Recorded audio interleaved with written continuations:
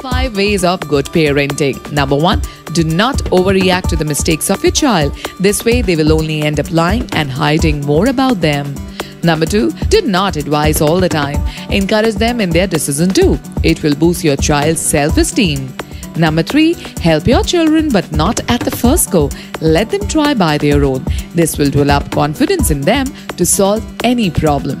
Number 4, do not compare your child with other. It will only give rise to jealousy in them. Number 5, try to respect your child's feeling. Only then they will respect others' feeling.